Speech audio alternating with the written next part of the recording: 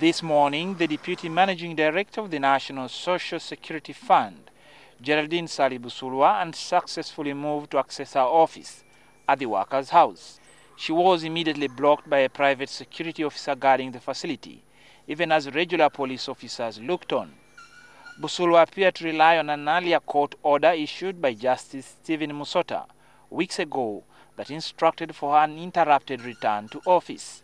She is not supposed to access. Can you please kindly receive my No, I'm not supposed to receive this. Okay, thankfully. Just go back. Can I please know your name? But the dejected Deputy Managing Director of the fund, who then dashed out of the lobby of the workers' house, was equally irritated.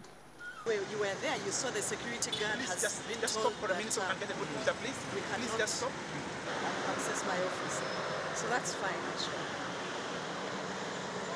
Her lawyer, Rogers Bikala, who witnessed the unfolding drama, said the least expected today's standoff. And security had a very vague reason that they have instructions from security.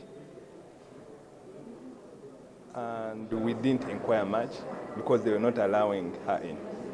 In a statement issued this evening and signed by the Corporation Secretary for the NSSF, it stated that she was denied entry because she had not complied with the preconditions for her reinstatement agreed between herself, the fund, and the Minister for Finance, Planning and Economic Development.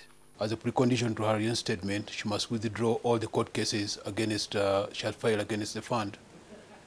As of this morning, there's no indication or evidence that these court cases had been withdrawn. Neither her lawyers nor herself had communicated to that effect. Last week, Finance Minister Matia Kasaija asked court to grant him a chance to mediate on the impasse between Busulwa and her senior, Managing Director Richard Byarugaba. I was advised by the chief legal advisor of government. He said no. And then even the lawyer, I think, of Geraldine came and told me the court would be very happy indeed to solve. Actually, the court had told them to get out and go and see how they can sort it out without going back to court. Reina Ojo, NTV.